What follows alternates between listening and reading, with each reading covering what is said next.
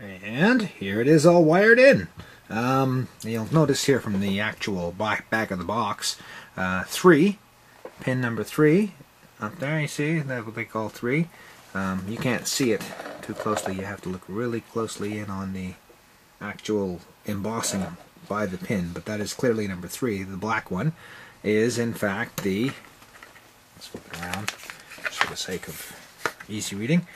The 3 is the cathode, the negative side, and A is the anode of the LED.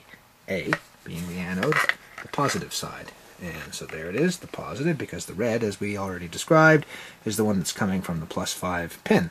So I've given just enough slack here that if I have to, this is the way it looks from the front.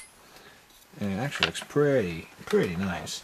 My thought is that on my understanding of the switch, I wouldn't know because I haven't powered it up yet, but when you do this, it is engaged, and because the switch is connected, engaged, this light will go on, and that will indicate the drive is in use. And that also means that the jumper is in place, and because the jumper is in place, I can't change these choices here, which will then show on the LED. So essentially, while this light is on, these lights don't mean anything. At least you can't change them.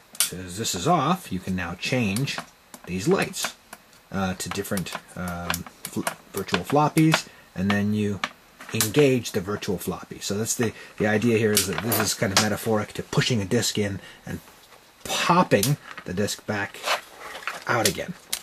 So I'll just do a couple continuity tests to verify that my logic is correct, that in fact when it is in this position, the switches are connected.